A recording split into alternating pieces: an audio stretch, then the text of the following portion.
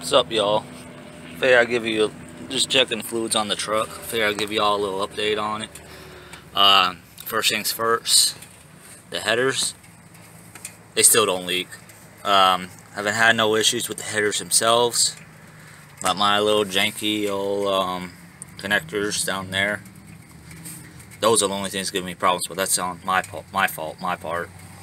But the headers, ever since I changed the hardware and the gaskets, I haven't had no issues with those whatsoever. So I still approve of these headers 100%. Well, I don't know if y'all know, but about a year ago I swapped this 318 in from a 99 Dakota into this one, which was the factory V6 3.9 liter. There, give y'all some little points on if y'all plan on doing a swap like that. First things first, all the mounts, the motor mounts and everything, they're exactly the same as long as you use the Magnum engines. They're exactly the same. They bolt up the same way, they locate the same way. So if your motor mounts are good, you can reuse those, even though I do prefer to buy new ones. V6 harness will work, but you will have to modify it in some ways more than just putting the wires for the 6 injectors, the injectors 7 and 8 in. The injectors, like I said, you will have to splice in injector 7 and 8, like I just said. Injector 7 goes to pin 17 on the harness connected for the ECU, and injector 8 goes to pin 18 respectively. They all share the same ground, and I know these are no good to use on long-term basis, but I put this in and I haven't had no issues with it. One of these days, maybe, I'll go in and actually like solder that in and put the heat shrink on it and everything. But it's been a year, haven't had no issues with that type of splice thing, and it is what it is.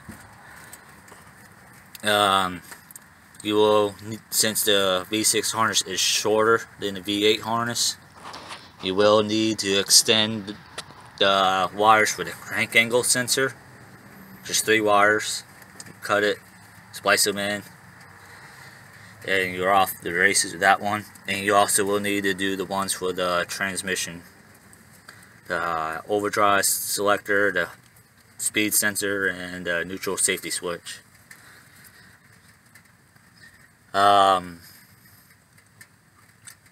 What else?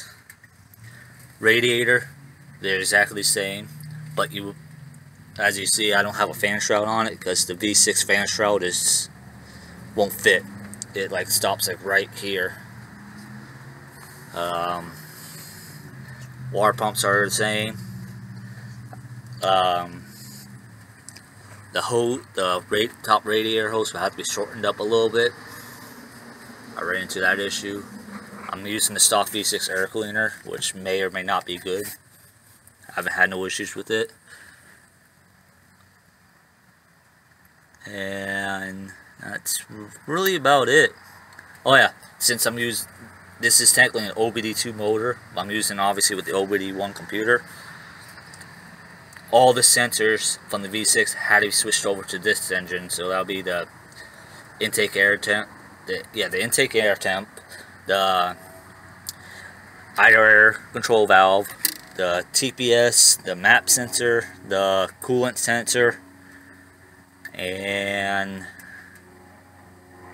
the crank angle sensor.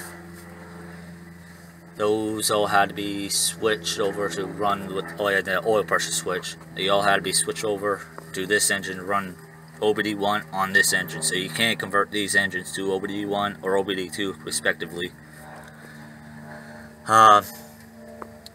This engine was non-EGR, so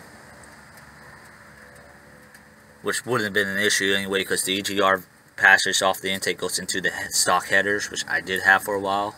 Obviously these don't have EGR, so that may or may not be something that might mess you up with. I'm not running the charcoal canister due to the valve ports on the intake being different, so I just kind of forewent that, and I have this here to kind of stop a check engine light, even though that did not work. So that is probably something that's going to mess you up. You can probably get an earlier Magnum intake to fix that, because I also don't have a temperature gauge on the dash. I'm only using the one for the PCM, the computer, for the air fuel mixture. So yeah, that's pretty much about it. I had this truck running like this for over a year, and I'm pretty happy with it. Next thing is doing a 5-speed swap. Thank you.